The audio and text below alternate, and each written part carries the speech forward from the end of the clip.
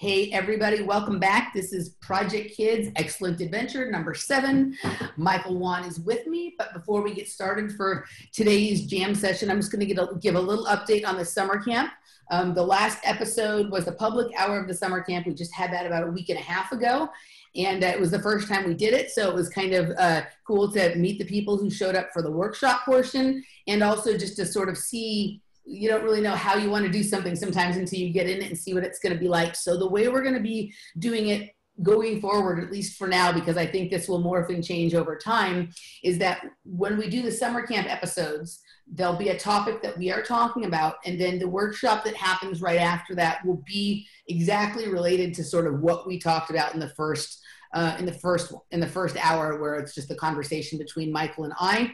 We're still kind of sussing out all the details on that. But for the next one, we're going to be talking about dreams, synchronicities, telepathy, and what was the other thing I said? Symbolism, right? And there's going to be an assignment that sort of goes out beforehand, before the workshop, so that we can workshop some of the ideas around this. So if you are interested in participating in the Project Kids Summer Camp, please contact me. My email is in the description box below. So contact me. I will give you details, and you guys can join us. The public at the first hour, where it's just Michael and I talking, will be available so people can kind of see the kinds of things that are going on, decide if they want to join. The first episode is up. I posted it last week. And join us at the time that is right for you. But we're going to be doing a lot of really interesting things there. And yeah, so that's the update on summer camp. And now today is just a full jam session between Michael and I. There'll be an hour here publicly and then an hour over on Patreon. And welcome back, Michael. How you doing? I'm doing well. Thank you for having me. Welcome to everyone who's watching. And I don't know if we talked about this before, but we've got like the same haircut, right? And like, because it's been brought to my attention, like there's a reflection, like a similarity, a mirroring that you and I share.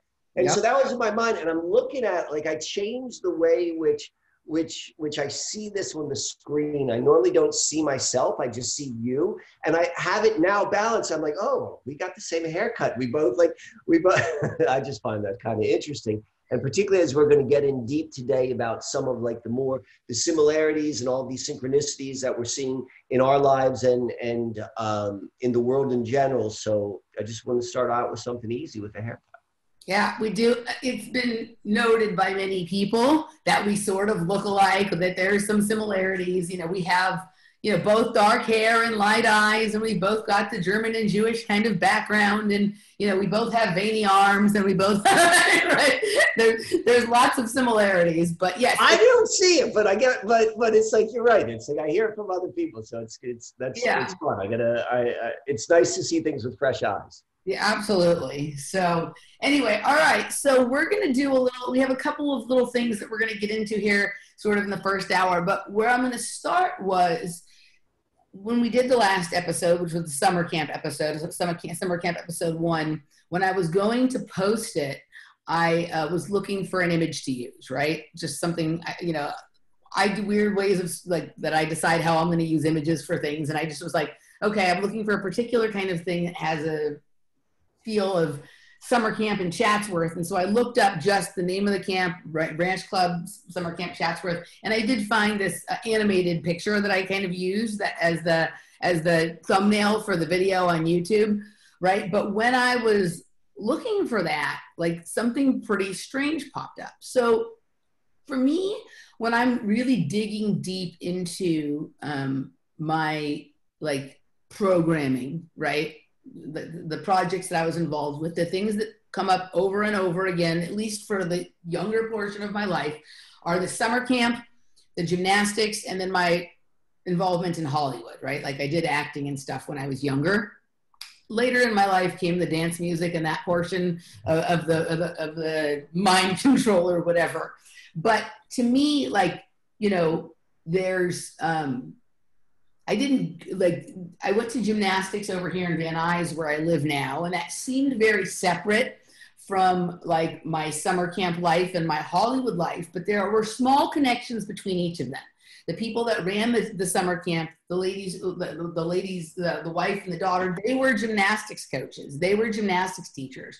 And there was definitely, in some of the things that went on at the camp, use made of my sort of gymnastics ability, right?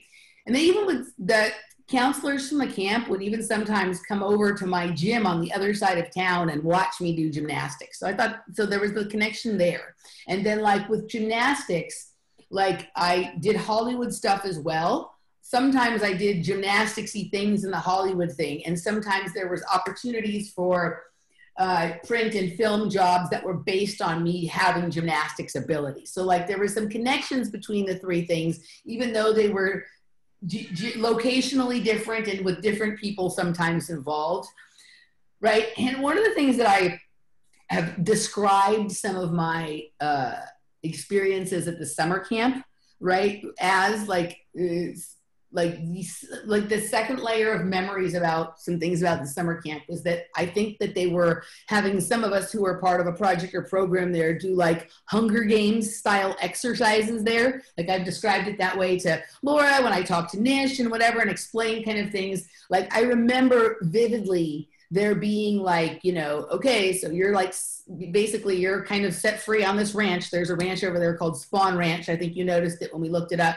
And it's basically you need to like make it through the night and get to the place you're trying to go, right? And I have memories of like hiding under rocks and sleeping, you know, or whatever, and or being in certain areas and whatnot. And they're not like, they're those memories of like the things that are sort of outside of your consciousness, but I've described it as Hunger Games exercises, right?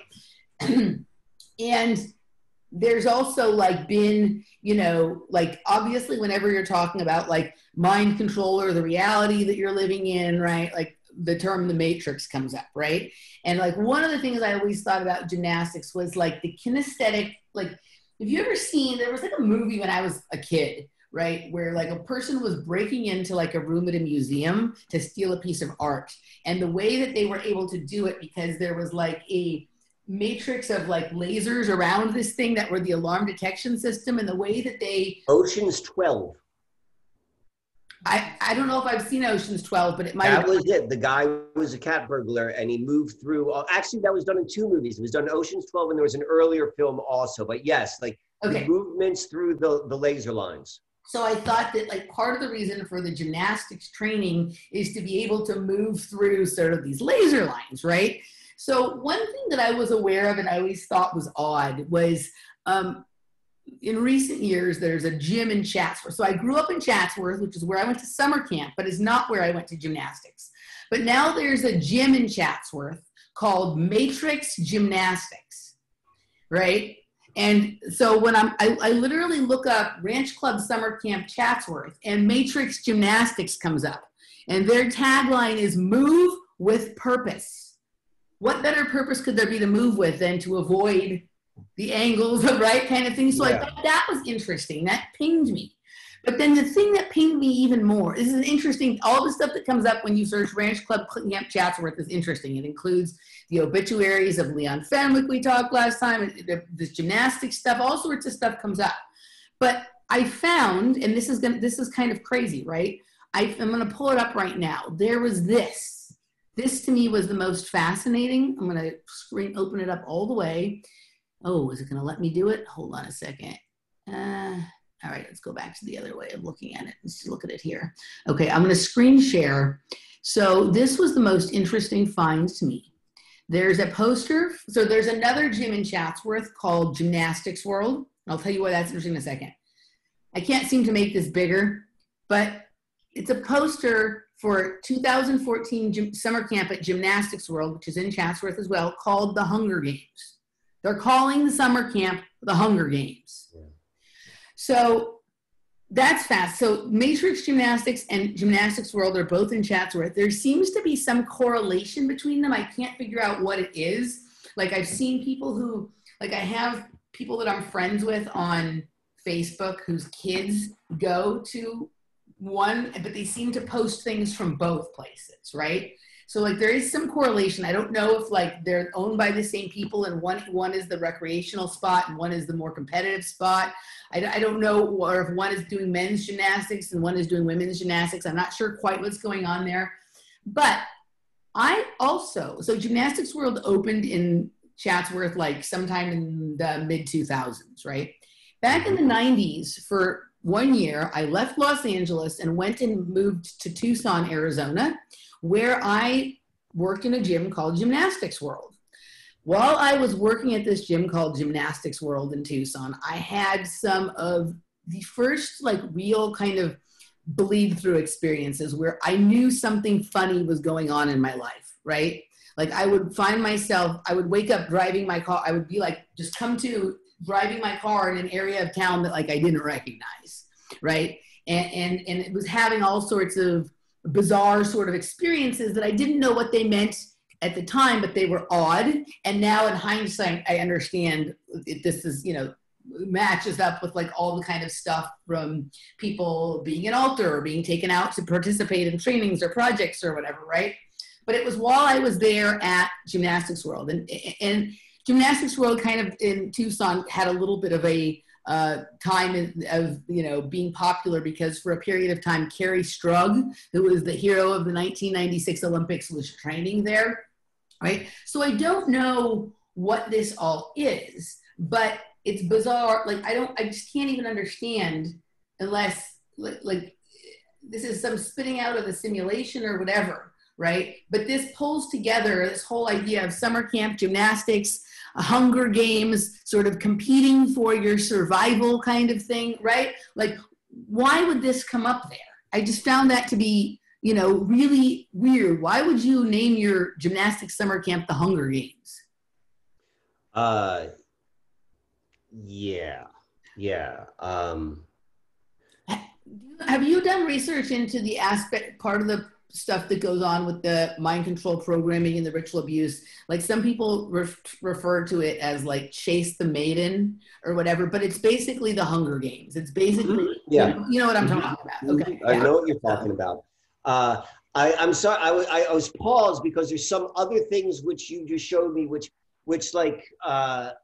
I'm trying to like kind of ground for a moment, because I don't know if, when you first started talking, I don't know if you noticed I picked up and I wrote some notes. Yeah. Because when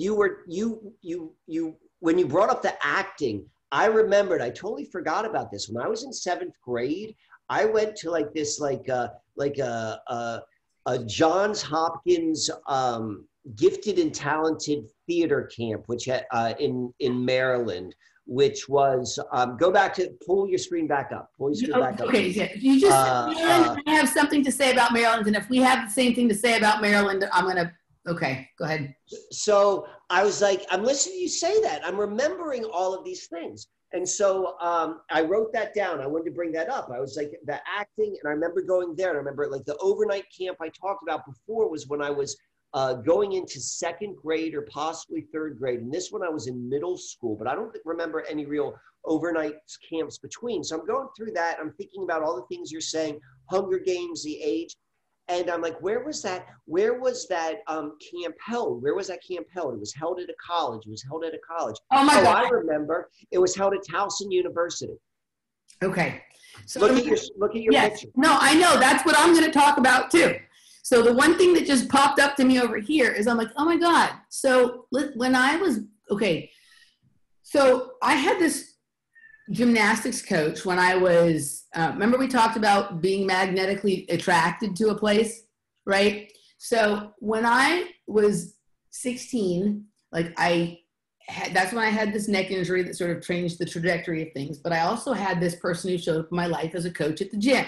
And we were kind of friends, and she was sort of my coach. And she ended up taking a job at West Virginia University, right? And then I decided to go there. But how I decided to go there, like, okay, so I had this neck injury, and I had sort of temporarily quit gymnastics, right? Okay. And she had just moved away and gone to Morgantown to coach, to be the student assistant coach at West Virginia University. Like they were paying for her to go to grad school, and in turn she was coaching, right? And I went to visit her, during the competition season. And I went with her and the team to a gymnastics meet at Towson University. And when I came back from this trip, I decided that I was going back to gymnastics, and I was moving I was going to go to West Virginia University. right? So like I was not doing gymnastics anymore. And after going and having this weekend and seeing the team and going to this meet at Towson University, I was doing I was like into hip hop dancing and stuff at the time. I had stopped doing gymnastics. I was into dancing. I thought I wanted to be a professional dancer. All that stopped. I'm going back to gymnastics and I'm going to West Virginia University, which then lands me in this area over by your interesting area and Randy Moggin's interesting area, and where I'm traveling constantly to Washington, D.C. and Pittsburgh and some of these places that I've talked about, right? But Towson University, so you and I were both there, right? It's kind of, so there's this web here between gymnastics. Yeah, now, like, I'm at a loss for words. This is too, like, Towson is not like a big school. Like, nope. Towson is not, like, this is strange. But it is a mind control school, and you want to know how I know? Tell me how you know. There was stuff in the alternative media a couple of years ago. Like, remember when the white identitarian thing became really big a couple of years ago? Like all the whole like alt-right and the Identity Europa and like the white nationalist kind of stuff. Like there was a guy who was one of the main guys in that sort of Identity Europa or like white nationalist on campus movement. He started his organization at Towson State University. All right. Or Towson University. So there's some, my cat's showing up. Yeah, go right ahead. Go there. No. So no. She just came in and is meowing ferociously at whatever we're talking about here. But so there, I'm going to show you the rest of this page because lots of things popped up on this page. So the search was Ranch Club Summer Camp Chatsworth, right? And it gives me things. It gives me like the top stuff I expect to see, things about those schools in Chatsworth we looked at last time, right? Things about Leon Fenwick, right? But it also there's this like John Carroll Ranch Club Orbit Country Club for boys and girls, right? That's interesting. Club Orbit. We're talking. Remember, I've said that I think they're doing the secret space program at the base under the Is John Carroll Ranch. Is that in? So before you go any deeper, why the hell did Towson show up? What does that have to do with any? Like, how did that trigger the algorithm? I don't know. Like, I have no idea. The only thing can we go up to the top where we saw the Towson again? So your search is Ranch Club Chatsworth, right? And so where do we see it? Where did it have Towson? Here. But my point in showing you this, so I'm going back to the top and I'm going to tell you all the funny and weird things that I find on this page search that don't really seem to have anything to do with just looking for Ranch Club Chatsworth. Right. And if we can figure out what the connective thread is here. Now we have to remember, I'm searching for this on my computer, and we know that Google shows a different internet to everybody based on how they've profiled you, right? Okay. So we have to keep that in mind, but still, unless there truly is, let's just go through. Okay, so there's this John Carroll Ranch with Club Orbit, right? Why would you thinking about Orbit at a ranch? Unless, right? My assertion that what they call the secret space program is taking place underneath summer camps, around the country, right? I've said that for years. I've said that the only way that space exists is if it's underground in Chatsworth. Okay, so Water and Power Associates, we're talking all this stuff about water plants and electric plants and stuff like that, right? Okay, hold on, let's see.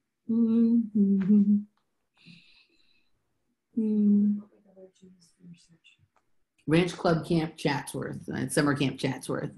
Okay, lots of things for Baltimore. Red Hot summer camps at Roland Park Country School. And I noticed this when I was going through it because you were from Maryland. Why is there a connection between Chatsworth, California and Maryland? So we have two connections already. We have Towson, which is in Maryland, and we have Red Hot Summer Camp in Maryland. Those aren't Maryland, those are Baltimore, Maryland. So Maryland's a state. It's got a lot of different parts. These are the same locations within Maryland. Okay, it's Baltimore. We're gonna get when you hand the baton to me, I want to go into Towson, Baltimore, and mind control. We're gonna get a little bit deeper. Towson is a suburb of Baltimore, correct? It's within the Baltimore metropolitan statistical area. Just like Chatsworth is to Los Angeles. So Towson to Baltimore, what Chatsworth is to Los Angeles. So there's Well, lots of Towson's like 10 minutes or 20 minutes away from like the inner harbor downtown Baltimore. But yeah. go on, yes. So another thing for water and power. So now my question is, how are water and power, the water and power company, associated to summer camps? Because why would looking up summer camps bring up the water and power department, right? And we've already, like, it's been established that like a lot of programs that are hidden in like the Department of Energy and things like that, because people wouldn't think to look there, right? Like if you look at, if you watch the show Stranger Things, right, that land, all that stuff was going on at the Department of Energy outside of town there, right? All that mind control programming they were doing. Okay, so here's another Baltimore camp, Camp Summer Programs, Baltimore's Child. Look at and they all have sun themes. Look, there's a sun. Yeah. There's a sun. Okay, so struggling with alcohol and drugs. Of course, I have talked extensively about some of the issues with drugs. I think they drugged us at the summer camp, and that was part of my attraction for drugs later. Does it say, is that a California place, or is that Maryland where that, I can't see that detail. I just see it says camp. It doesn't say anything. It doesn't tell us. Okay. 818 is Chatsworth. That 818 would be Southern California. Okay. All right. So over here, Camp Tall Timbers, also Baltimore. Wow. Okay, so then we're here, more water and power, more Leon Fenwick's obituary, lots of it, right? There's lots of things here about Chatsworth Park, which is where the camp was. Let's see. Nature camps, Baltimore's Child. Look at the bluebirds. There are bluebirds. Now, of course, Project Bluebird was what turned into Artichoke, it turned into MK Ultra, right? So we have Nature Camp with bluebirds here. Beth El, Early Childhood Program Camps, Baltimore. So that it ties in the Jewish connection, right? Like that's kind of interesting. Are all summer camps like, that's a stereotype, right? Like the Jewish kids in the summer camps, like they, probably in the 40s and the 50s. That's like they go hand in hand. Yeah. So here's the Matrix Gymnastics Move with Purpose. Why would that show up on Ranch? Yeah. They're both in Chatsworth, but why is that showing up on the Ranch Club thing? They're showing pictures of birthday parties at gyms in Chatsworth. Okay. So here's a summer camp in Sylmar, which is not far from Chatsworth, but they're showing these kids painting Batman and wearing a Batman shirt. I've talked extensively with Elisa E. about Batman programming, and we've also noticed that we found that if you cross-section the spinal column from up above, it looks like the Batman insignia, right? And we've talked about how a lot of the aspects of the programming are stored at various places along the spine and in the chakra system. I've talked about that extensively with Elisa E., who, has one of the most interesting mind control stories you can imagine. Her books are pretty crazy. If you haven't read them, I recommend it, Michael. More Matrix Gymnastics. There's a lot of things about Chatsworth's history here. Chatsworth Hills Homesteaders. Here's, J camps. That sounds like a Jewish thing, right? J camp. Yeah, they're also in Baltimore. But you're in Baltimore. Why is it Baltimore and Chatsworth coming up, right? And both of my family lines, both my mother and my father grew up in Baltimore. Okay, look at this. Summer camps near Matrix Gymnastics. That wasn't the search. And look, that's looks like Johnny Depp from the Alice in Wonderland movie. Yeah. Right? And that Alice in Wonderland programming is a kind of programming. And then here's just something that says Baltimore's Child, Summer Camp Programs. All right. This is hilarious. Look at this. Planet Bravo's Technotainment Summer Camp, right? So here's another reference to space and to techno music, which I've also talked about how the programming I received at this place in Chatsworth marked like the anechoic chamber and all the sound and light stuff mimics a small version of like what a rave is later, right? Being in a big black box of a room with sound and light being blared at you, right? So that shows up there, and that's at Porter Ranch, which is another part of Chatsworth. Let's see what else we got here. Bard to the Baltimore Shakespeare Factory. Is that where you went? BSF, Bard to the Bone, Summer Camp Program, Baltimore. No. But what I'm seeing is there's a school in Baltimore called Chatsworth School. And that's where the link is, like in terms of words. But as we're seeing, like, you know, it's more, well, go on. Yes. Okay. So here's the Towson. So the club gymnastics, I actually worked at the club gymnastics for a short time. That used to be in Northridge. Then it moved to Chatsworth. I think it's out of business. That was kind of where all the kids who couldn't cut it at some of the other gyms would end up at a club, right? Like I never went there as a gymnast. I worked there for maybe about 2 months. It was not the kind of competitive space that I prefer, right? So Towson University. Then there's a map of coronavirus cases in Chatsworth, right? So that's kind of interesting. There's the Hunger Games deal. Here's a picture of that Chatsworth house in England, in Devonshire, England. So now we have Chatsworth and I grew up in Chatsworth, right? Like you're in Baltimore, there's a Chatsworth school there. And then we have the Chatsworth house in England that has this same kind of thing over a river that your Susquehanna has, right? In Susquehanna, we brought a little bit on the last one about the similarities, Susquehanna, Santa Susanna, right. Susquehanna River, right? There's some similarities on the things on your map. So we have, for some reason, the Simi Valley Police Department it says Northridge Chatsworth Simi Valley Police Department. That Simi Valley is the next. Northridge is on one side of Chatsworth, Simi is on the other. Here's another camp in Baltimore. Go Gouch. I can't see the whole thing. Go Goucher. Goucher. Yes. Goucher. Okay. So look at this. Capital Camp is also in Baltimore, and look at the writing underneath there. Capital Camps. That's some sort of. Also the sun. It's Jewish. It's Hebrew. There's a tree, a menorah with the tree on it, in the cabin. So the Jewish sleepaway camps.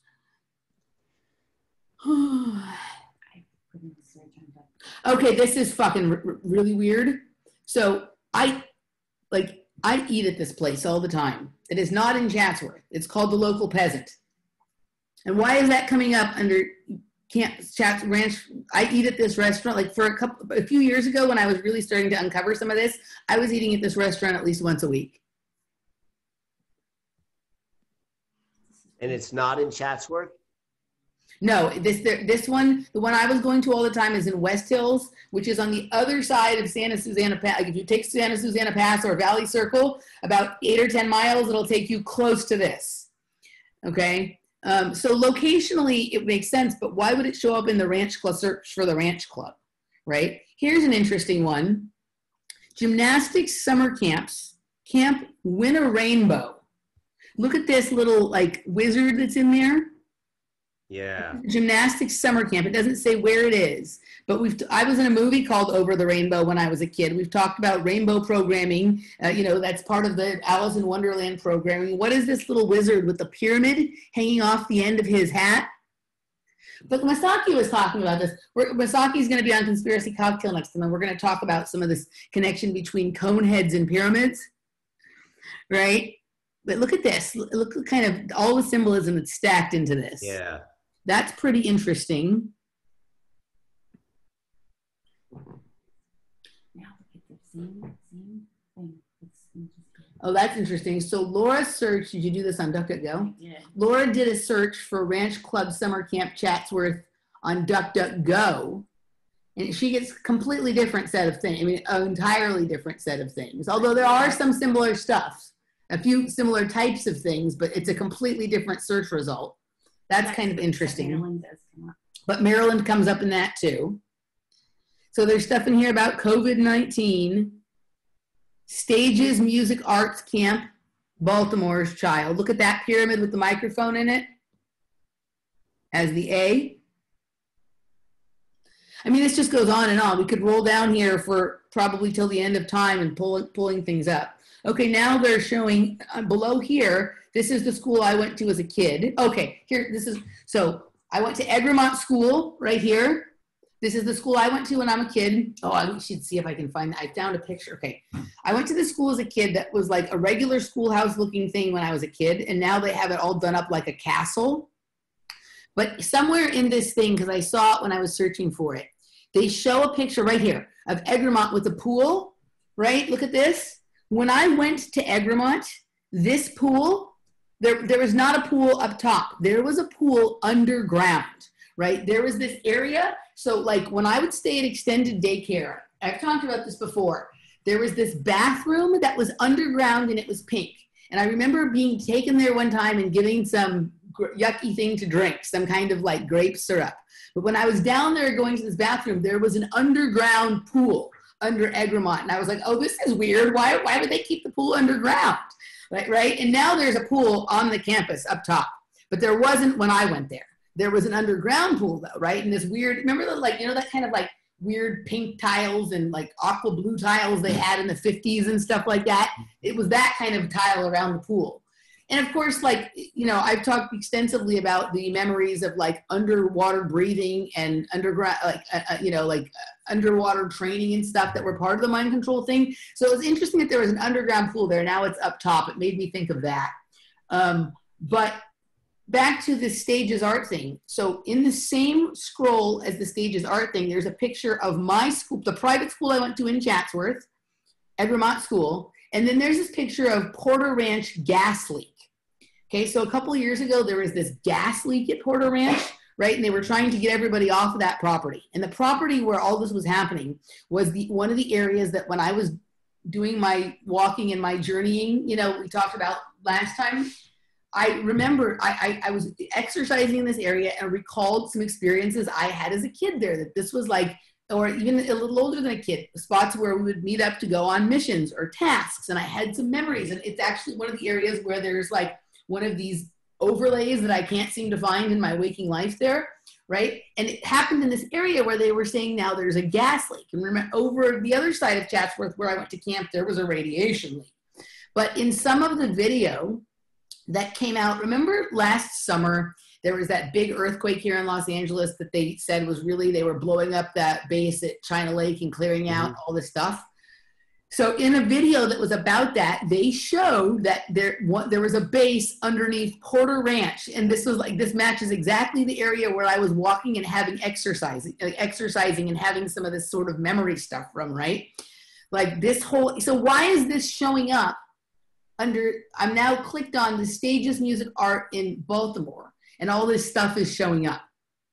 Right? So this area is the other side of the same base that the summer camp is on. This is about 2 miles from the summer camp, the other end of where the base is. This is also where Ayn Rand's house, near where I told you about Ayn Rand's house, Chatsworth, was also right over there in that area. So this is just weird. So I don't know what all of this means, but I found it fascinating, the things that came up when I just searched Ranch Club Summer Camp. Right? Like it's bizarre. And there's no other city popping up besides Baltimore, which is where you went to camp. And we can see the cross came from the fact that there's a school in Baltimore called Chatsworth. But I'm pretty certain there's more than one Chatsworth school across the 50 states of the United States. Look at this. So the fact that these are the only two. Look at this. I just found another ad for Gymnastics World, and this one is a space theme, right? So I've talked about Hunger Games on my summer camp and Secret Space Program, and that's a space theme. Yeah. All right. I'm going to take this down now because we could just go forever.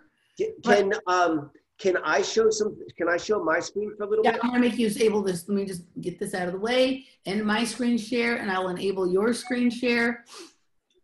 All right. So guys, we're kind of showing like just on the fly sort of researching synchronicities. Okay, let me close that down. So I don't think this is synchronicity. I think we're uncovering something. Well, right, there's the that's the point of paying attention to these synchronicities, is that there's something there. All right, all participants can share. Go ahead. All right, let's see. There we go. We're going to go right here. Let's start with this. So this right here is a map of Baltimore. So for all the folks who aren't familiar with this area, so let's go right here. It's Washington, D.C., Chesapeake Bay. I live right here right now. This is the Susquehanna River. It's where Randy lives right here. Here's Philly. Here's New York. All right. Going the wrong way. So here we have Towson University right here. That's what we're talking about. This is Baltimore. Baltimore, we can see right here is Johns Hopkins. Johns Hopkins is, like, we all know Johns Hopkins. If you know a school or a college, well, it's part of like the program. Even if the program is just like the setting up of the structure of the United States. But Johns Hopkins has a very strong like mind control sort of history, but not as strong, but you have to dig a little bit deep to get there. Where we are right here, right here is Aberdeen Proving Ground. This is where the first computer, this is where ENIAC, all of my work which goes into that, this is where that takes place. This is where the Susquehanna enters into the Chesapeake Bay.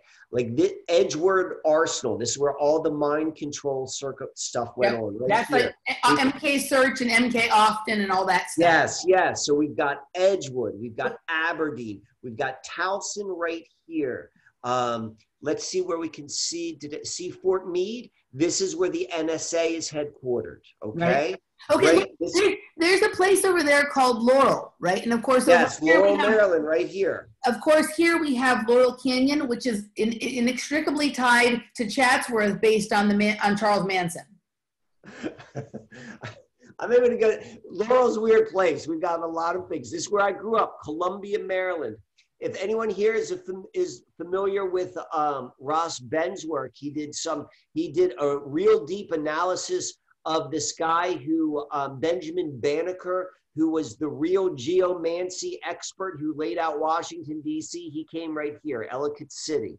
We've got this right here is where where my camp was. This is where all of your West Virginia is. We can see all. Let's go to where Morgantown, West Virginia is for a second. Okay, Morgantown's right here. So this is probably like a 3-hour car trip. Look at this. Okay, so I'm here in Morgantown, right? So Mary Lou Retton, gymnast here from Fairmont, West Virginia, like probably the most famous American gymnast ever, right? Fairmont. I'm here in Morgantown. I was at least once a month going to Pittsburgh up here, and I'd say maybe every other month going to Washington, D.C. here, right? I was going to Tyson's Corner, which we've talked about, right? The way that I was... Right here. Yeah, Tyson's Corner. I've had... So they were talking about this place I went to, this competition was over here at Towson. Mm-hmm, which is right up there, yeah. Here. So let me also throw this out right here. So do you remember or had you ever heard of the Greenbrier? Yeah, that's where 9/11 was planned. So Greenbrier was like, this is the cover story of the Greenbrier. It was built in, I believe, maybe the 40s or 50s as where all of Congress would go, the continuity of government, where they would go. So that's like one part, but the real continuity of government is all right around here. This is where it is. This is this part of Pennsylvania, just north of Frederick, Maryland. Yeah. And then also we have right around here is in Carlisle, which is where the Army College is, which is kind of like Harvard for if you're in the military. Like that's where you get your master's degree. This is built upon like a very, very significant native land. This whole area is so Native American rich. Like this was where everything was taking place. This was all usurped. And all of this was known for what was being, and they built upon it. I'm also seeing here in this thing, so I saw Bethesda, Maryland, right? Mm-hmm. When I would go to Washington, D.C., I would stay with my dad's friend, Carlene, who worked for Warren Christopher, who was the Secretary of State at that time. I would stay with her in Bethesda. Mm-hmm. Later, many years later, when my sister moved to Washington, D.C. to go to, Howard University, right? Mm-hmm. And I was living with her for a bit, and I got a job over in Bethesda while I was there. But also, when I was in West Virginia, I just even remembered this, I had a gymnastics meet at State College, Pennsylvania, which is Penn State, right? So I'm circling around back in these places. But I'm also noticing in that same area near Towson, there's an area of town called Bel Air. There's a Bel Air here. There's Lancaster, Pennsylvania. There's also a Lancaster about 40 miles from here where I live now. So why is there so many similarities in names of places? Right? It's kind of interesting. They're definitely resonators, yes. Yeah. So I want to go to this, and this is kind of funny. So you mentioned the whole thing with Towson University and the whole like the white power movement, and particularly like that whole story. Yeah. So I think I mentioned this before. So this made headlines a couple years ago. It was when Trump was first in office, and a White House intern, did he make a white power hand gesture? And like it's right. Unproven. This right there. So this is the guy who they're saying did it. This guy right here. This is the supposed thing. And you see like everyone's doing something. Yeah. This face right here. Do you see that face? Yeah. That's my friggin' nephew. That's my sister's son. Okay, so this is making me think though. So when I was going to Washington, D.C. and staying in Bethesda, right, with Carlene, she was working for Warren Christopher, who was the Secretary of State. You're talking about all these places, Greenbrier, you're talking about, right, like all of this governmental continuity of government stuff. That would be stuff that Secretary of State had things to do with. I was here, right, in Bethesda. And I was traveling constantly between Pennsylvania, West Virginia, and Maryland. Always by myself. No one from the team ever went with me. I was always making all of these trips by myself. Did you have a car? Yeah. Did you drive cross country? Did you buy a car? I drove cross country. You drove cross country, and then you're driving from Washington to Pittsburgh down to I was going on a regular basis from Morgantown to Pittsburgh and from Morgantown to Washington, D.C.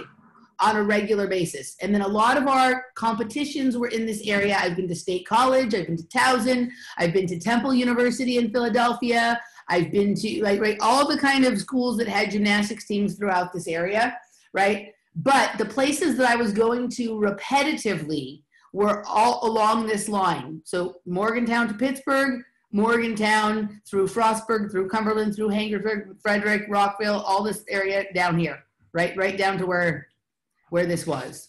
Yeah, and this is where all the continuity of government is. I mean, it's you said something. We could take off the screen share. You said something which triggered something in my memory. You said like we went as missions as meetup points.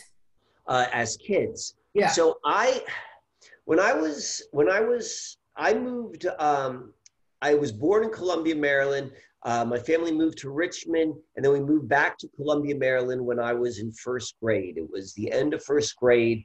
And I was kind of like, I went into, anytime you transfer in the middle of the year, you're always an outcast. That's just like the nature of the humiliation ritual of our school system, Yes. If you're unlucky enough, unless you have some natural ability which immediately makes you shine out, you're going to be you're going to be an outcast for a little bit.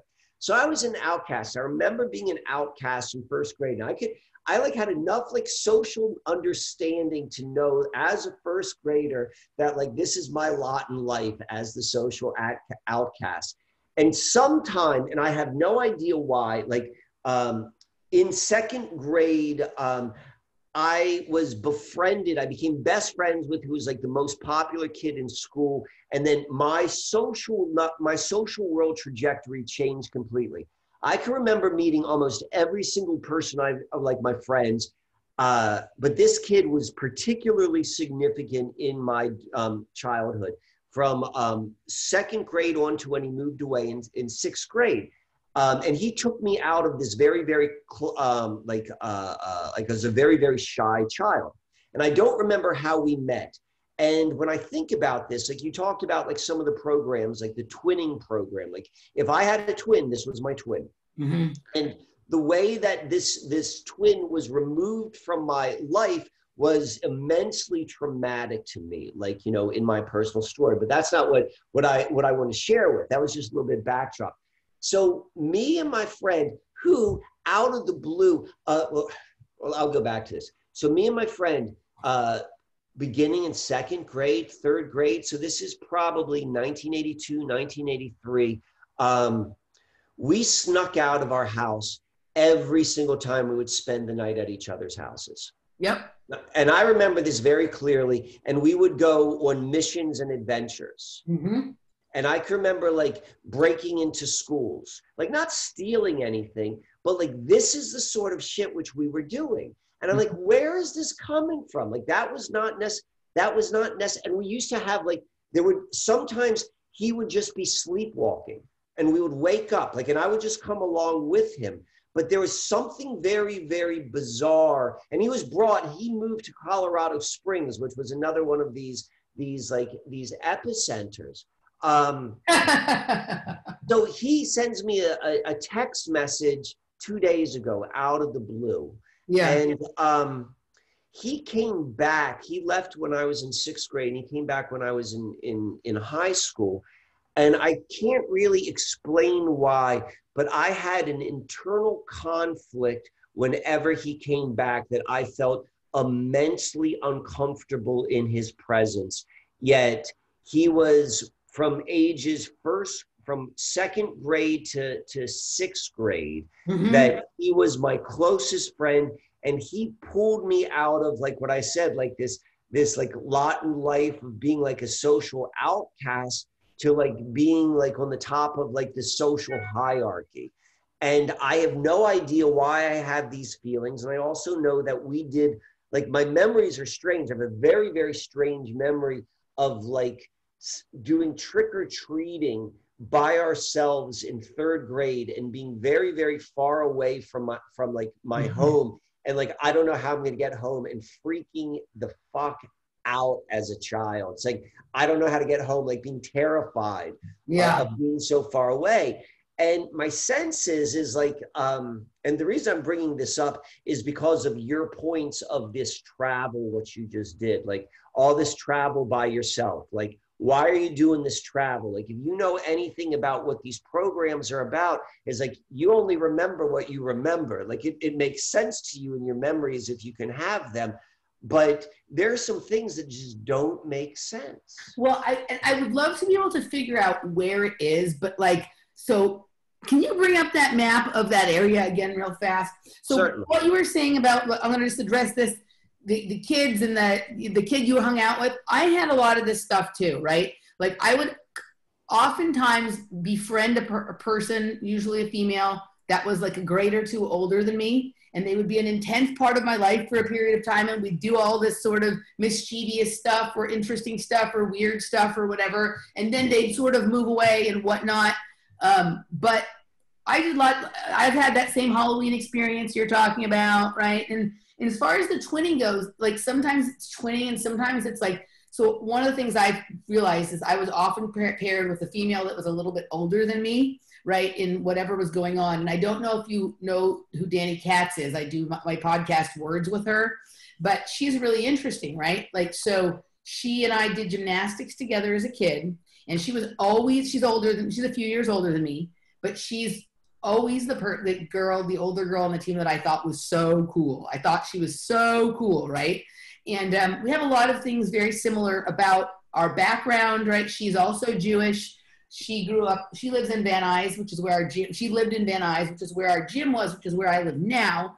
But we have a lot of things in common. Her main parental relationship was with her father, similar to me and whatnot. Anyway, she quit gymnastics when she was like, I don't know, 12 or 13. And I was probably like 9 or 10. Right. And she kind of disappeared from my life. I remember running into her at the mall one time. She was working at the Guest store. And I was like, oh my God, that's Danny Katz from gymnastics. Right. I thought, but that sticks out in my mind, that memory of like, it was so important that I saw her again, not just like any old person. It was like, wow. I was like, this is amazing. And then didn't have anything to do with her for years and years. Facebook comes around and like lots of people I did gymnastics with, we kind of friended up and whatever. We didn't ever talk to each other. So she and I were friends on Facebook, but somehow during the whole like Pizzagate thing that was going on, like she started posting stuff that I saw, and like I was like, oh, this person might be like awake too. That's interesting. Like I used to like think Danny Katz was so cool when I was a kid. Like, let's get together, right? And so of all the people we did gymnastics with, we're the only ones that are like awake, right? Like that, you know, we're talking about this. None of the other gymnastics people were weighing in on this kind of thing, right? So she and I get together and we start comparing notes about things, right? And literally we figured out that like we're like 3 or 4 years apart in age. We haven't seen each other in 30 years at this point, but that both of us have this a particularly traumatic memory of childhood that is the same, that happened on the same day, a day that they brought a photographer to the gym to do photographs of us and didn't tell us that was going to happen. And both of us remember that as like one of the worst days of our lives. And I've tracked back that like that's where some of the traumatic sexual like ritual abuse kind of happened with some of these photographers for gymnastics kind of stuff. But how is it that two people that didn't see each other for 30 years and were at a different age, we were in different groups at the gym, both the first thing we brought up when we were talking about like shit that happened that sucked at GO, right? It's weird, right? And so as she and I have been friendly the last couple of years and worked together and on the podcast, even like Elisa has said, that sort of twinning aspect, the idea that we're sort of paired and mirror each other is very obvious to some people in the way we work together now, right? So it is interesting the way this stuff happens. What did this guy say when he caught? So she showed up when I was really starting to come out in the media and talk about some of this kind of stuff. What did he say when he texted you? I think it said, where you at, bro? Check out my model photographs. And I didn't respond. That's very interesting. I've got like, so there, it gets kind of interesting. So I've got like an internal thing, which I've got an internal block. I don't feel comfortable with whenever like this guy reaches out. Mm-hmm. And I don't, you know, for whatever reason, there's something inside like psychologically, which is very uncomfortable with this. So there was in my small little elementary school, my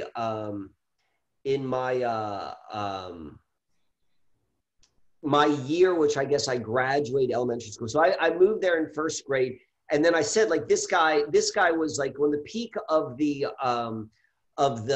social hierarchy. I mean, there's a social hierarchy in first grade in elementary school, at least at this, how they had a program in Columbia. And the other guy who was an exceptional elite athlete. Mm-hmm. So I can remember this very, very clearly. When I was in first grade going and everyone was playing, I came from Richmond, Virginia, and everyone was playing soccer. And I came from Richmond and no one played soccer. I'd never seen it before. And there's this one kid who was in first grade who was playing with the fifth graders and was schooling all of the fifth graders. Like, that's how good he was. And so I went throughout like high school with the first person I left was exceptionally talented, like theatrically and musically. And he went down a certain path. And then this guy was exceptionally talented athletically. In fact, in so much to a fact that he was on the cover of Sports Illustrated, not Sports Illustrated Kids, Sports Illustrated, like 1989, like as a high schooler, as a high school soccer player. Wow. So the thing which was interesting was he and I were like, we knew each other and we're friends, but we weren't particularly close, not like me and the other guy. The other guy was friends with them. But all three of us kind of like had like, particularly in our 20s and 30s, like a leveling off. Yeah. And I don't know what happened to that guy, but there was like, if I were to go and look back, I would suggest that there was definitely like not exactly a twinning, but there was a parallel between all three. Yeah. And there was a destruction, just like what you said. Like there was, I remember like, again, like, you know, I'm saying this as an adult, like, you know, it's not a big deal as an adult, but to a child, the psychological profile of a child, like certain things are going to be very, very scarring, such as I would imagine, like, you know, just the psychology of being a young girl or a young woman and everything of being in gymnastics and then surprising you with like a photographer coming and like not being mentally prepared and all of that sort of stuff. And so things like that happened to me like that would have been psychologically scarring to me as a child, but as an adult doesn't seem like a big deal. And this is, I think, part of like a programming. We talk about twinning. How did our conversation begin today? I was like, wow, look how much you and I look alike. Yeah. Why are we having this conversation here? And why is like all of this stuff that made us like outcasts 5 years ago suddenly is like, okay, you're on to something in terms of understanding what has been done on like a nationwide, if not earthwide level in terms of the psychological warfare. Okay, so we're going all over the place here, but what you just said reminded me of, and I've talked about this before on the show, but I haven't told you this, right? So we'll bring that map back up in a second because I noticed something there too. All right.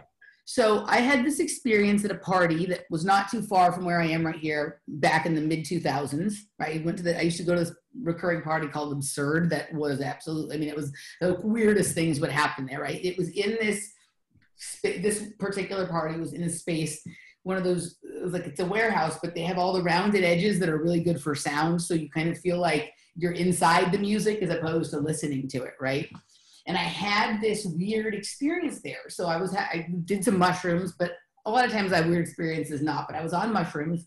And this kind of music that Absurd parties had was like this sort of very acidy style tech house, like from London, right? And I'm there. And one of the things I noticed pretty early on in the evening was that there was somebody on the other side of the room from me that looked sort of like me, but it was a male, right? And I thought that was interesting. And I kept looking over, and every time I would go over to try and go to the other side of the room to get closer to him to take a look, he'd cross over and go to the other side of the room that I had just come from. It was like we couldn't possibly be on the same side of the room at the same time. And this goes on like a lot. I'm looking at him like, God, he really looks like me, but just a little bit more masculine version, like, or whatnot. Like, this is going on for hours. And then at one point, like, something happened and I was kind of out of my body and on the back, like on the back wall of the room, right? And I watched these two things sort of come together, and I realized it was like the masculine and feminine aspect of myself. We had even been wearing the same thing, basically, right? Like, I had on like some black pants and a white tank top. He had on black pants and more of a men's kind of white shirt or whatever. And we looked, our hair was both pulled back in the ponytail, kind of like you or I. And it was like whoosh, and all of a sudden there was just the one of us and there wasn't the two anymore, right? So it's kind of interesting. So what we're talking about is like twins on the opposite side of the room. Here we're talking about like a twinning, sometimes the opposite side of the country, even with not just people, but these places. Pull the map back up. Yes, Captain. So we've already talked about the similarity in the names of places between where you grew up over here in this area and where I was. But I'm also noticing that there's an area over here called Shady Side, right here. I can't see where you're pointing. So tell me something else that's new. It's about an inch and a half below Annapolis. Like 4 o'clock. An inch and a half below Annapolis. Annapolis is right over to the right. Here. 4 o'clock. Shady Side, yes. So I don't think I've ever been there, but when I used to go to Pittsburgh, the area of Pittsburgh that I was hanging out in was called Shady Side. Now, what if there was like some kind of connection or portal between those places? And what if there's a connection and portal between Lancaster, Pennsylvania and Lancaster, California, between Bel Air, California, Maryland and Bel Air, California, between, like, there was several of these places that I saw here, right? So we're talking about twinned people, but also twinned cities. There's Pasadena right here. My dad right now lives in Pasadena. I've spent a lot of time there as a kid. That's where JPL is, Jet Propulsion Laboratory. Right? That's probably the most Masonic city in the entire country. Right? So there's Pasadena is? Yeah. Pasadena, California. Right? So there's a lot of these places with similar names. There's Hollywood right here. Look at that. There's California.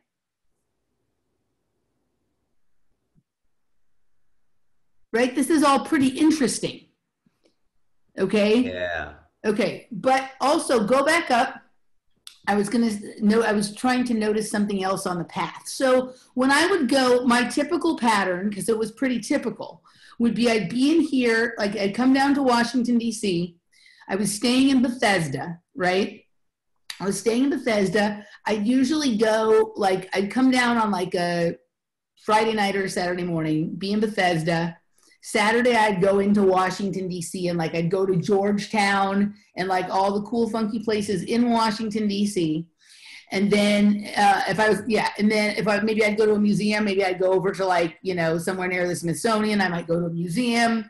And then on Sunday before I left, I'd go to Tyson's Corner, right? I'd go to the shopping mall, and then I would go home from there. I would leave from there to go back to Morgantown, West Virginia. So where you want to go to West Virginia? So here's Tyson's Corner. Yeah, I was zooming in on Tyson's. I wanted to go pull up the street view, but so here's Tyson's right here. And then I'm going back to Morgantown. West Virginia's over here. And so I think the way that I went was this way that went through, I don't remember if I went this way or if I went around this way. I remember going through Frostburg and Cumberland. Yeah, you probably came up here and then you went out but 70, I think. Go somewhere. So like I remember particularly that one time, but I can't say that it was only once, where I remember this Leesburg place too, where I pulled over because I got so sleepy. The same part of the road, I would always get really sleepy. I'd be like fighting, even if it was the winter, I'd have the window down and I'd be like freezing, but still falling asleep. And I pulled over somewhere because I was so tired. And it was the middle of the afternoon, like 2, right? Like I was trying to get back to about a 3-hour drive back to West Virginia, trying to get back before it was too late, right? So I pulled over and I pulled into a Pizza Hut parking lot and I fell asleep. And when I woke up, it was pitch black. It was like late at night, right? And I had slept the night before. It wasn't like I'd been up all night partying. That was not during my partying days, right? So somewhere along here, I had a missing long period of time, and all these places are within a stone's throw, right? Yeah. Yeah. So it's kind of, I don't know what I'm looking at, but I just I'm trying to figure out what the path back would be. So I was staying in Bethesda, but I would always go to Tyson's on the way out. So I don't think I was going back on the 270. I think I was going up this way. I think I went to Frederick. So I think I went through Leesburg. I think I went over to Frederick and then up to here through Hagerstown. Yeah, you probably took 15 up here to 70. Flintstone. Right? That's a funny thing to have, like Flintstones. Right? Like the cartoons are mind control. So anyway, it's just kind of interesting, this whole area. But I'm very surprised at how many. Well, I want to say this. Keep in mind, this whole area, this is all like, I don't know how familiar you are with like CIA history, but you know how they call it the farm and like all their training? That's where all of this is. This is all the farm. This is all espionage. This is all like, if you want to call it deep state sort of, like that's where this world lives. Yeah. You know where some of the highest concentrations of billionaires anywhere or in the United States are? Like everyone knows the billionaires in like New York and the Hamptons and like out in California. Right here, this area, right in Central Virginia. Like north of Charlottesville, like south of Leesburg. It's the most beautiful area, but this is where, like, the point I'm trying to make is like, this is where movers and shakers and things happen. If you haven't heard of it, it's because you're not supposed to. If you don't remember it, it's because it's been wiped. Yep. It's very interesting. And what's also interesting to me is how many places, not just places here in this area that have the same name as where I grew up, but places that have the same names as cities that I went to multiple times in my life, right? Like, so I saw an area called Gainesville, right? Mm-hmm. Had gymnastics meets in Gainesville, Florida, and went on a job interview there once. I'm seeing, so Deerfield here is also a beach in Florida that I've been to. Middletown, I don't know why I'm thinking, that's my grandfather's middle name. There's like multiple, I mean, Oakland over here, there's Oakland, California. Davis, there's Davis, California. Parsons, I just talked about Parsons, Jack Parsons Laboratory, right? Like, what if like all these places that have similar names, there's like some kind of portal or some kind of, like, what if literally to go to California, you go over here to this park called California? Yeah. Like, what if, like, this, like, they hide things in plain sight, right? Like magicians. They went to England. Because what we have, right, so I talked about this when we were talking about Tyson's before. Where's Tyson's? I lost Tyson's in here. Back over. Here we have, so in Tyson's corner. Okay, Oak Hill. Look at this, Oak Hill. I used to coach gymnastics in a place called Oak Hill, right outside of Boston, right? There's a triangle there called the Oak Hill Triangle. It's a bizarre place. Like, it's definitely a place where there's some, you know, possibility to move into another space. If my memory is correct, I believe Oak Hill had like one of the best basketball programs like in all of America. Like, that was like always like ranked in the top of like USA Today best high school teams. Like, it had a lot of energy going on there, a lot. All right, so here we are here at Tyson's corner. Okay. I haven't been at Tyson's corner for at least 15 years. So there's Tyson's 2. Yeah. There's Tyson's parking lot. Yeah. I'm gonna switch back to this. Where's Route 7 on here? There's 123. There's Tiffany. So I used to work in this building right here, the shops at Fairfax. Let's see if I could see my own. You know what's fucking weird too? This building. So this building is where I used to work on, like top floors. I used to work for a company, Intelligent. In the basement of, I believe it's this building right here, is where the entire East Coast of the internet, all of the interconnection, this was the linchpin right here in this building. Top secret. Like, it's probably been moved now because they talk about it now on Wikipedia. It was called May East. Yeah. Right Yes. here. Yeah. This is Tyson's Mall right here. Like, I was across the street from it. You could walk there to it. But like, when you talk about this idea of like jumping from one to another, like this is where at least the energy for that on one level exists. Yeah. Okay. So listen to this. And I just had this memory. In Tyson's corner, in that mall, I think in the fancy one, right? Okay. There was a restaurant called Magic Pan, the Magic Pan. And the Crate Place? The Crate Place, right?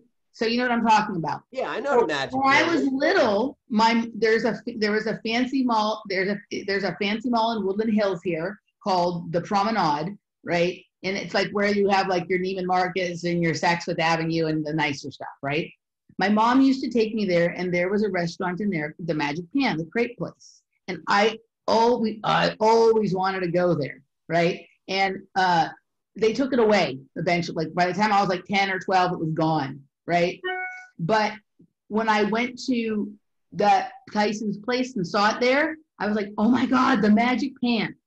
So what if there's a connection between the Magic Pan and I've never seen one anywhere else other than in Tyson's Square. There was the one in the Promenade, and then there was the one there. I've never seen it. I've been in malls all over the country. I've never seen it anywhere else. And it was there all that time later, right? So like, that's just weird, right? And it's called the Magic Pan. Well, what's interesting is I have, as drawn to the Magic Pan as you are, I have in my memory, like, is a strong repulsion to the Magic Pan. Mm-hmm. Like, I don't think I've like any strong repulsions to any other restaurants, but the Magic Pan, like, I was repulsed. Here's Tyson's, the fancy one right there. Okay, and there's look what's right there. Look what's right there. Saks Fifth Avenue. Correct. And look at that doorway. That little portal. Portal-y kind of doorway. Okay, so here's the thing with Magic Pan. At a certain point, I didn't like it anymore, right? But I went there with my mom, so it was special. And I remember we stopped going to the Magic Pan because they took the thing off the menu I don't know that I really liked the food, but I didn't grow up with my mom. I didn't live with her. So like anything I got to do with my mom was special. I always preferred there was another restaurant in the same mall called Anna Miller's that I liked better, right? And I always wanted to go there. we went to Magic Pan because my mom liked it, and then they took something off the menu that she liked, and that was always her complaint when we were a kid, is they would always take the thing off the menu that she liked or whatever. But it's interesting that we both have these strong memories of the Magic Pan. Yeah. Right? So we got Tyson's right there. Wolf Trap? What is that? Wolf Trap is, so this whole area right here, so this is Tyson's, and then right here, where do we have Dulles? There's Dulles. That's the airport Dulles. Wolf Trap is a nationally recognized like outdoor pavilion for performing arts. And it's right in Reston. I talked about Reston before being a planned community. That's where Reston is. Right here is where Langley is, right? It's right around there, right by McLean. The Wolf Trap is interesting because I've talked about, Nish has talked about, there's a guy named White Wolf von Atzigen. Like the wolf stuff is pretty prevalent in the mind control programming. There's actually a new TV show, new series that just came out called Raised by Wolves. You should check out the sort of advertisement photos for Raised by Wolves, but this is kind of Trap Road. Yeah, this is near Wolf Trap right here. Wow. So this is all like as we call, as they would say, like the deep state, the people who are like who run like the behind the scenes in Washington D.C. This is the corridor right here. Like right here is. They don't even know where they even have Langley. Where would Langley be? It's right by McLean. So it's where do you even see Langley? I saw it a little while ago, but I haven't seen it for a bit. Well, Langley, obviously that's where the CIA is, and that's right here. It's right north of McLean. There's Wolf Trap. I used to live. This whole area, this is Arlington, where we were talking about before with the shooter. Mm-hmm. And this is kind of interesting. I don't know how this turned into like us going through like our past. But I used to live right here, God, in Arlington in this small little subdivision, and I was doing research on Eric Schmidt. And he grew up in the same subdivision where I lived. Yep. Like I lived there as an adult. Like when I was like in my late 20s, I lived there. Yep. So all of this kind of stuff, right? So part of the purpose of doing this, right, is not just, let's relive our past and figure out where the mind control was. There's something significant about these places, right? And there was something significant about our experiences there. And as we're trying to figure out how the mechanisms of how these things work and the networks and the connections between places, we need to keep these things in mind, right? Because there was a time when we were obviously somehow being run through these places and spaces, right? There was something that was attracting us to them, or maybe there is some kind of connective portal or whatever. And if we had access to it once before, maybe we have access to it again, right? Kind of thing, or just start looking for these connections.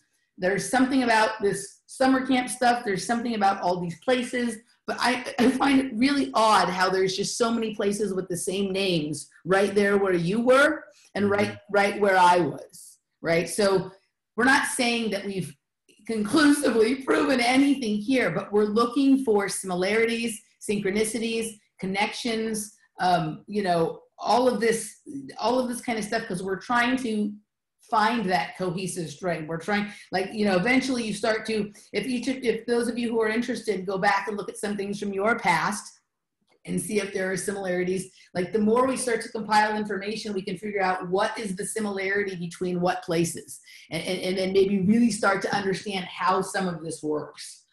Because it was a complete and total aside that I was plucked out of whatever I was doing here in California and decided to go on this year-long adventure over in that neck of the woods, and was magnetically attracted to all of these same places that you were. Without a doubt. And you're absolutely right. Like this was, I think if anything, it was a demonstration of you don't know what you're looking for, but you have to look in your own backyard. And that's both literal and metaphorical. And your own backyard is your own history. And when you can find, like, you know, quote unquote, a twin or a reflective person, you know, we have a reflection within one another, then it becomes that much easier to triangulate. Okay, so I think what I want to do is, obviously, like we've talked about, for people who would like to join us and follow along on the next summer camp, where we're going to do some more different kind of stuff. We're going to keep track of our synchronicities and things over this period of time. So we're going to talk about that. I just completely lost my train of thought. Oh, I was going to recommend that people, because of what you're talking about, this reflection or this connection from one person to another, or this twinning, people go and watch the TV series Sense8. Have you seen Sense8, Michael? Mm-mm. Okay, there's plenty of time for you to watch. It's 2 seasons of 8 episodes each, and it gets into this ability of 2 people to be connected and actually start to, like, experience each other's realities, right, based on a connection that they have across the world, right? So people go take a look at Sense8, start paying attention, and maybe keeping a journal of the instances you notice of synchronicities, similarities, telepathic experiences, and also symbols. If, like, you see it, like, I have a particular symbol that just keeps showing up over and over and over for the past couple of years. And every time I know that there's, like, something there, you know, for me, right? Like, I pay attention to that symbol, and I know other people are starting to notice that. And then somebody shows me their symbol, and then I'm seeing their symbol all of a sudden that I didn't notice before. And I'm noticing that it's very similar in the way it works to the way my symbol was working and whatnot. So I think these are the things we're going to start tracking, following along, and figuring out how they work. Was there anything else? So we just really got through sort of one thing. Was there anything else you wanted to hit on in the first hour before we move over into the patrons hour? Was that 1 hour? That was about an hour and 25 minutes or so. All right. There was a lot of stuff I want to talk about, but I think this is a good place to stop, and, like, we'll save it for the second half. I want to mention, and I think this ties into it. I think this ties in. Like, I always go back to the CIA. I've been doing some really, really, like, tangible, fascinating, unexplainable research. I'm going to present it on my own YouTube channel probably later this week if I could I hope I get it out. But I want to touch upon it. It has to do with Doctor Who, has to do with the World Health Organization. It has to do with, like, all of the stuff we're talking about. And it's, like, unbelievably, like, tangible, but at the same time, you're going to be, like, left slack-jawed. So I want to talk about that, and, like, you know, I'm kind of being vague to encourage anyone to come around for the second hour, because it's good stuff. So that's totally up. A couple weeks ago at this Conspiracy Cocktail, this guy Jimmy, who Jeff, my friend Jeff, who you've met there, and Jimmy.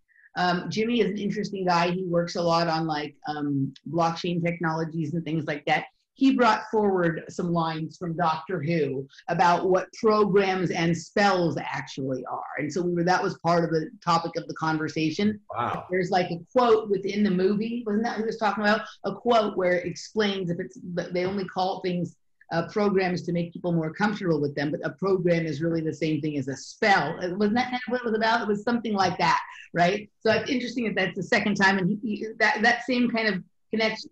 There was another thing that I did in the last few weeks where somebody was talking about a connection between Doctor Who and the World Health Organization in a totally different way than what you're sort of talking about. But I've never actually seen any of the Doctor Who shows. Yeah. But I just know that it exists, and this research has shown something, and it connects through Rockefeller, it connects through all espionage, and it connects through, like, Donald Trump, and it is so friggin' weird. All right. All right, guys. So I guess Doctor Who is up too, if people want to take some look at that. If you want to catch the second half of the show, you can join us at patreon.com/offplanetmedia. You know where to find me. You found me here. You can find Michael at susquehannaalchemy.com. We'll see you on the other side.